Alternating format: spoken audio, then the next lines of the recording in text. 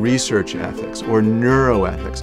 We're going to be able to adjust that curriculum and your opportunities and the people you're going to meet to be able to really fit with a variety of different interests in bioethics. What makes the Master of Bioethics program at Harvard unique is the wealth of resources, not just in the medical school, but in the university and the community at large.